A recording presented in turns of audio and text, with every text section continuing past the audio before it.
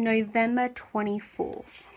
Cherish your visions and your dreams, as they are the children of your soul, the blueprints of your ultimate achievements. Ever since I was little, I knew I wanted to sing and perform.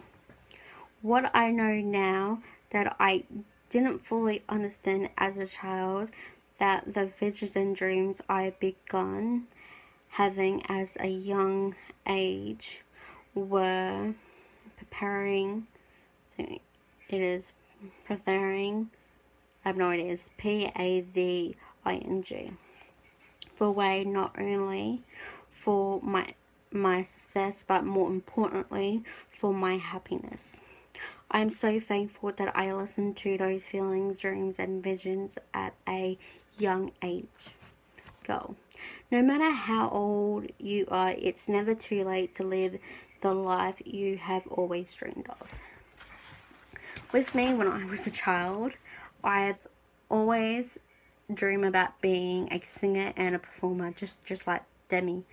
But a lot of things with severe curveballs, how many times we moved, how many schools we moved from, the child abuse I suffered from, the incredible bullying I suffered from, really put a damper in my dreams completely, and I had to really completely think them.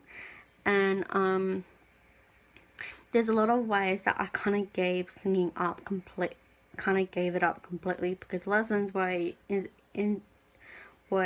expensive, and we had to make sacrifices. But I'm on a perfect road right now. I'm still being involved with my music, which is excellent. I'm studying, I am becoming a personal trainer. I'm also